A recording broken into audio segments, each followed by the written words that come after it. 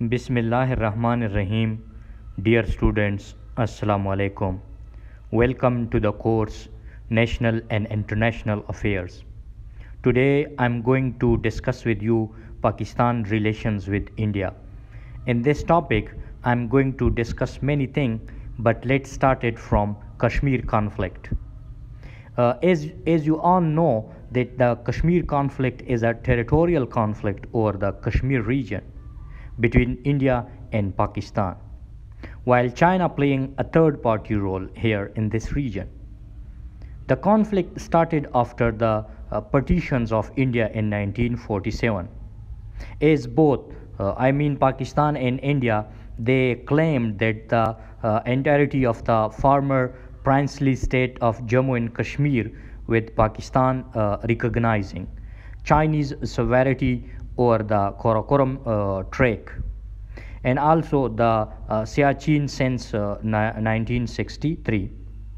It is a dispute over the region that escalated into 3 wars between Pakistan and India and several other armed skirmishes.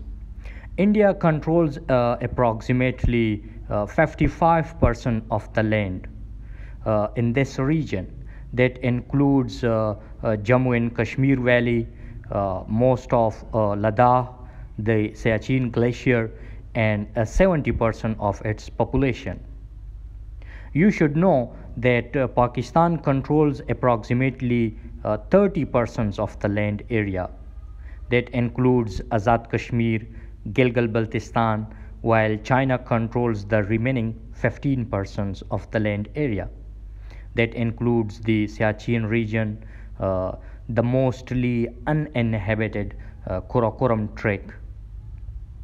After the partitions of India, Pakistani tribal Mujahideen invaded Kashmir, lending the Hindu ruler of Jammu and Kashmir to join India, and starting the Indo-Pakistan War of 1947, which this war ended with a United Nations mediation ceasefire along a line that eventually named the Line of Control, the LOC.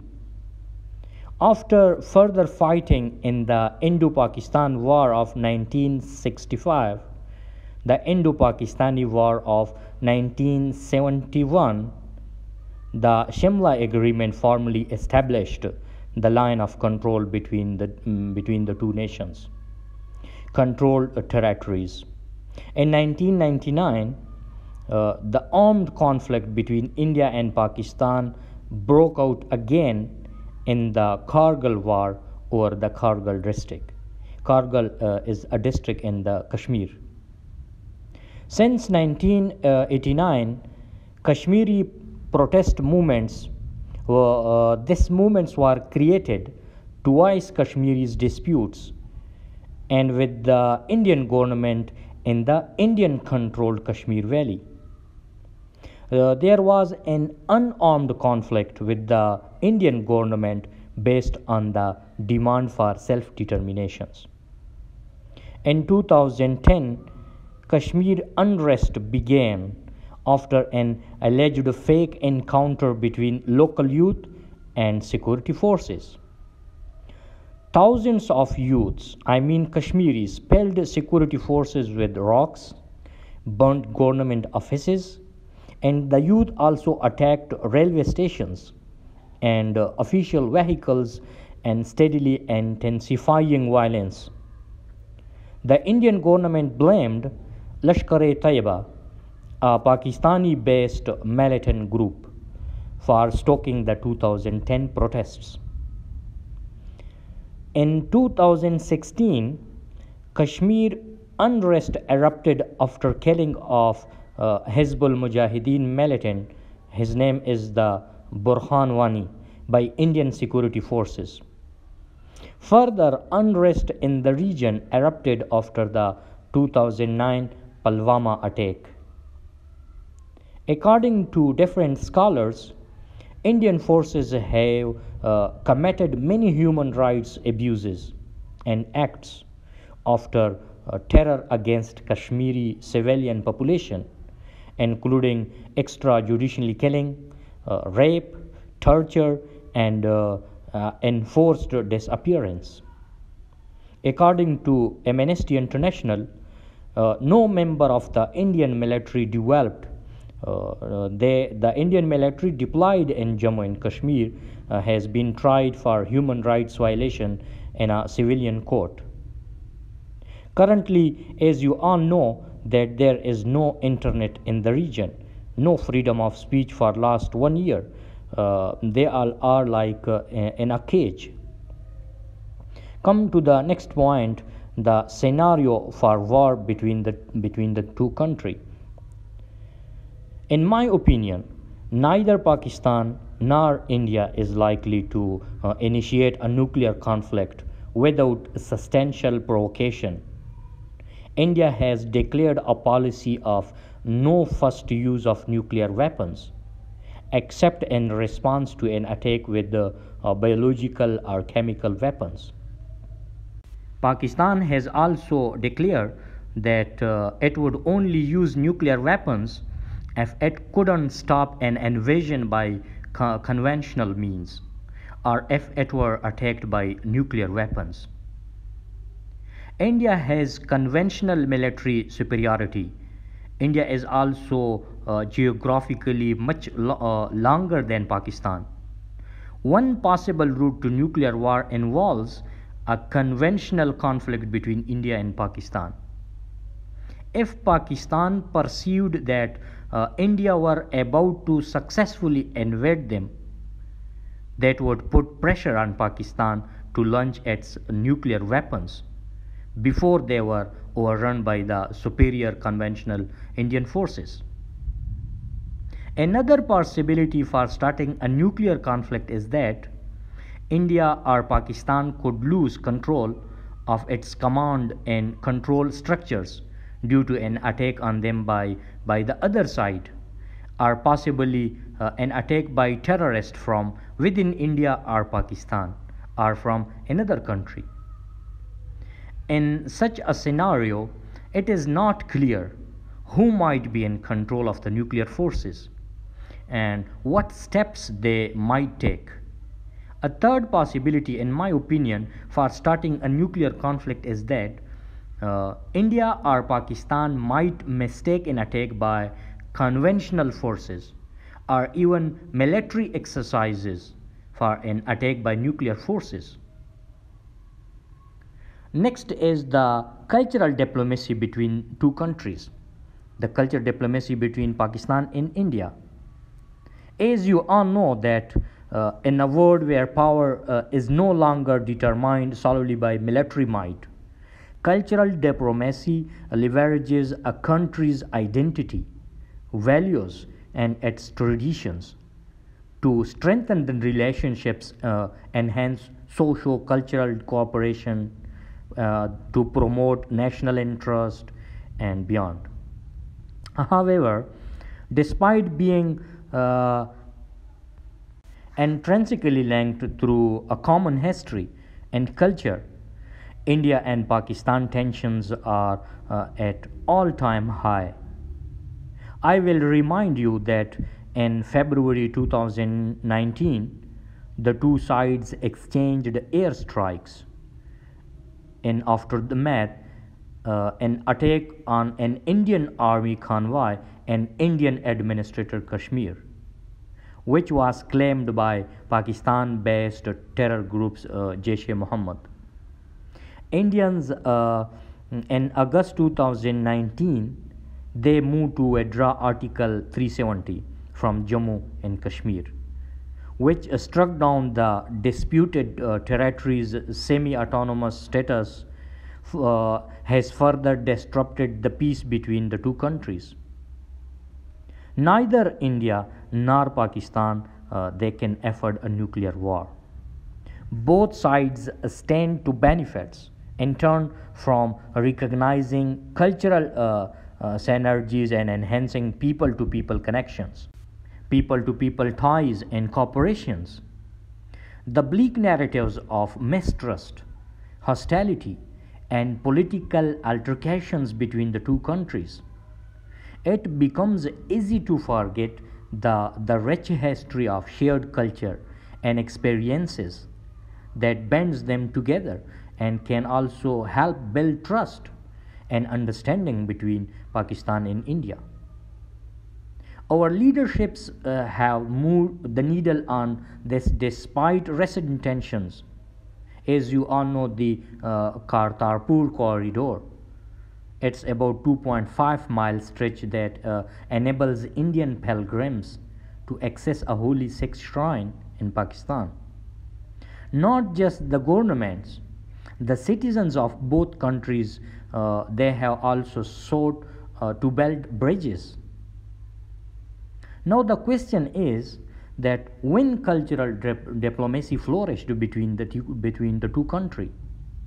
For your knowledge, cultural diplomacy can highlight and build upon modern day India and Pakistan's collective historical experiences, including the colonial period and long-standing cultural ties to promote a more peaceful interstate relationships.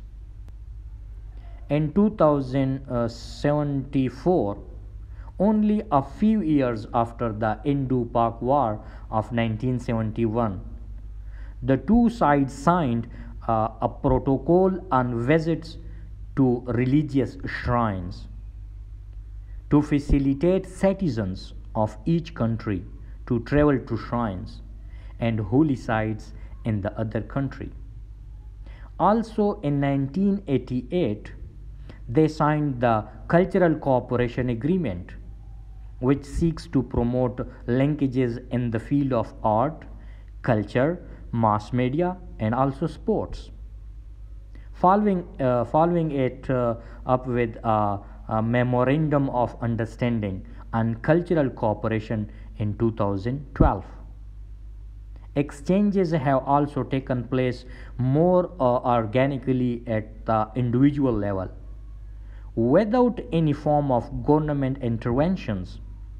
Citizens on either sides of the border, they have undertaken initiatives encouraging collaborations. As you all know, Aman Ki Asha, jointly initiated by the Pakistani Jung Group and the Indian Times of India Group. They have combining the Urdu words for peace, which means Aman, with the Hindi word for hope means Asha, translating which means hope for peace.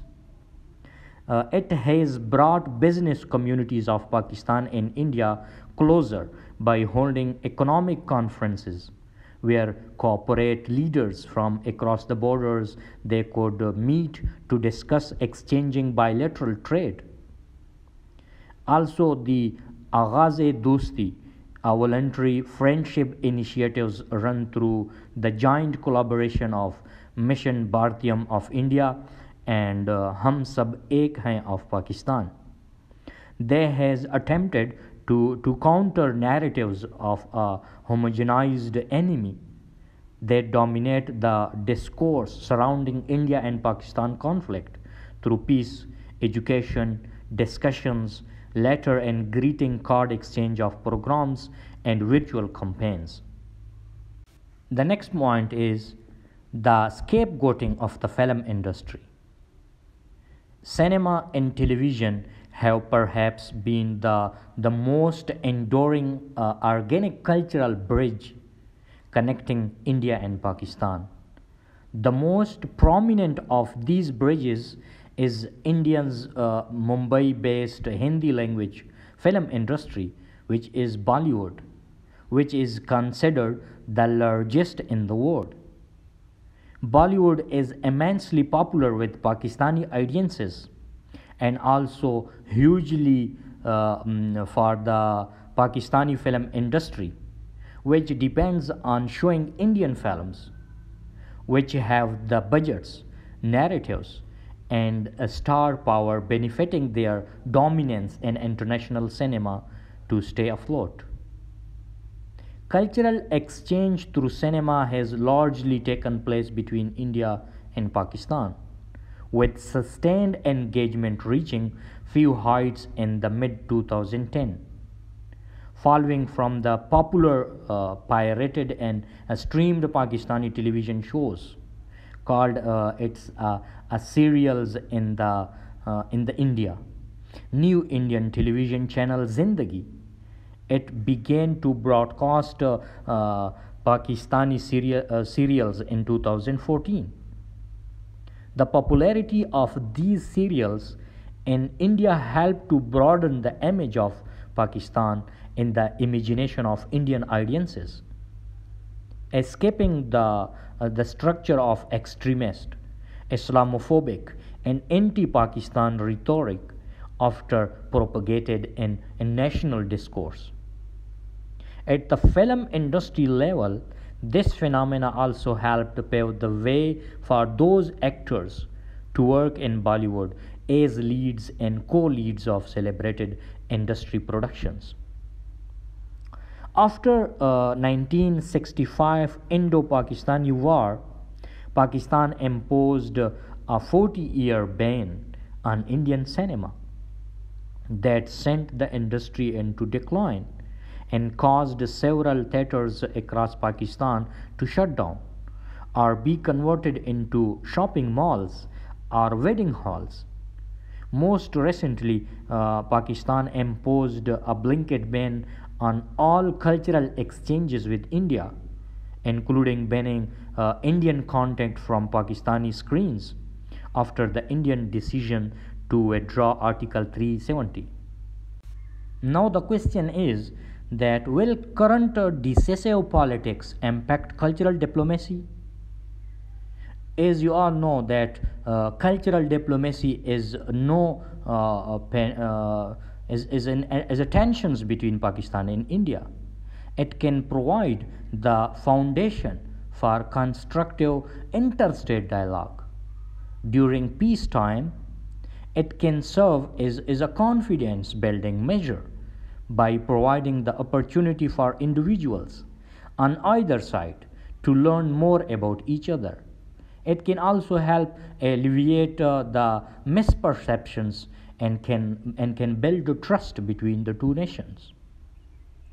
Propaganda is like to increase psychological barriers to cooperation, and prolonged tensions or crises may solidify these positions.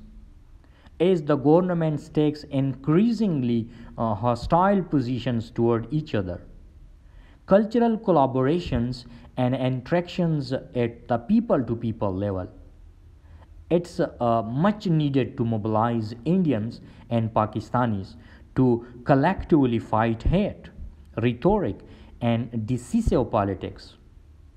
But doing so many become increasingly difficult for them. Let's come to the foreign policy relations between India and Pakistan. As you all know that currently the United States has cordial relations with China. American policy is worked out in tension between those who insists on expanded human rights in China and those who favor opening markets and investment in China and downplaying human rights issues. The United States was closely allied with Pakistan until end of Cold War. The United States provided most of Pakistani military aid from 1954 to 1980.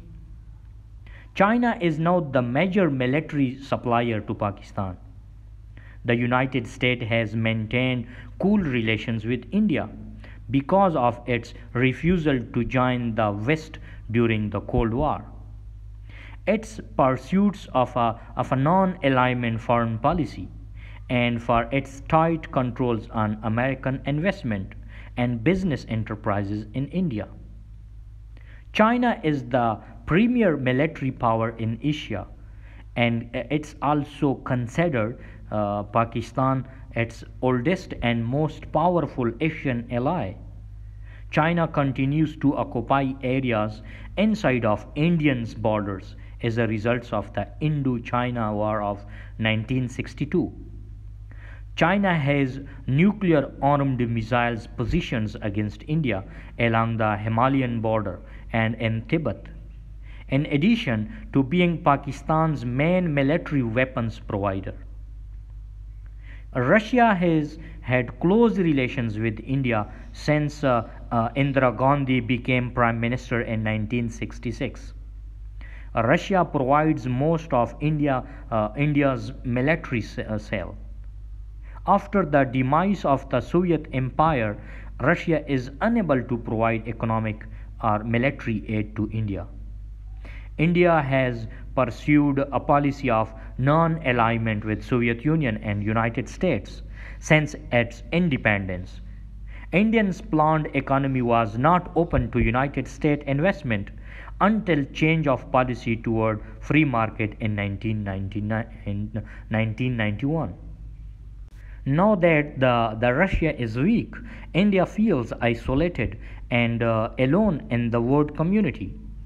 India has felt that the United States has also been hostile to India and that we now are promoting China as the major power in all of Asia. In the murder for Osama bin Laden in Afghanistan and Pakistan in early 2002, United States relations with Pakistan and its leaders, President General Musharraf, he improved further aggravated India-Pakistan relations. While economic sanctions were lifted, Pakistani militants staged several attacks and bombings.